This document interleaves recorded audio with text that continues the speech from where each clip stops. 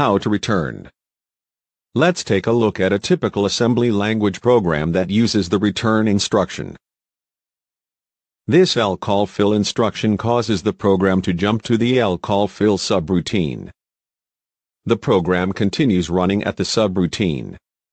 Eventually it reaches the return instruction. The program returns to the instruction just after the lcall fill instruction.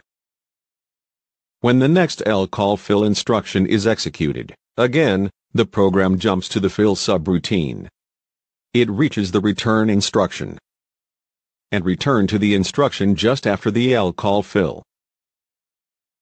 Take note on how the program flows.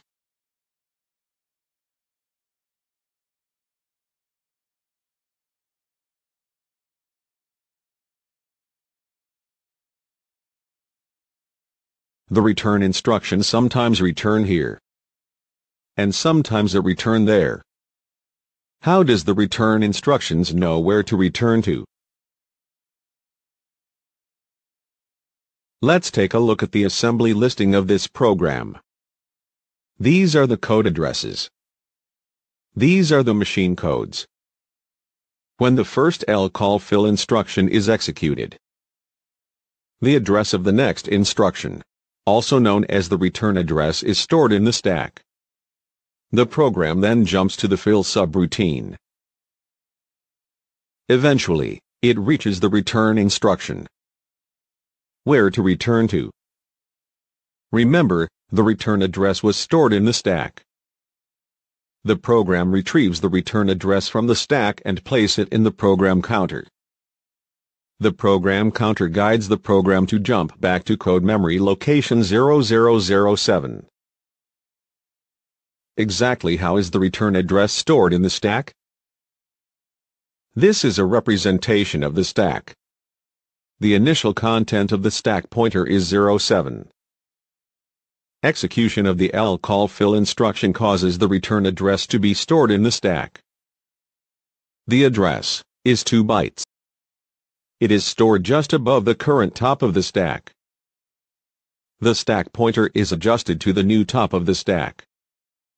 The program then jumps to the fill subroutine.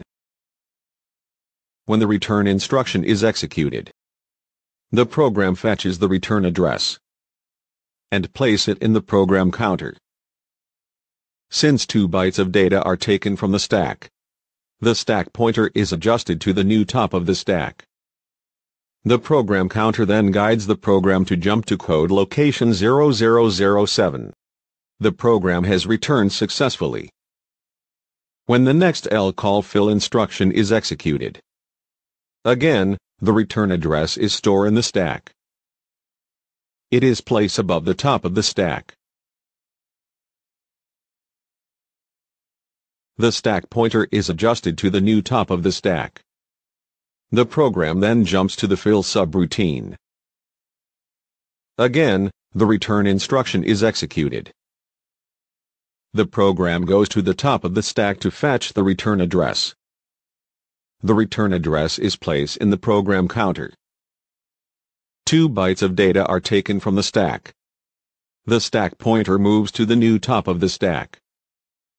The program counter guides the program to jump to code location 000E.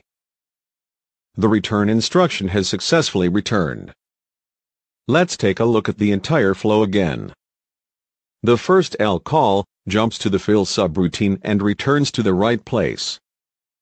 The next lcall instruction again jumps to the fill subroutine and return to the right place.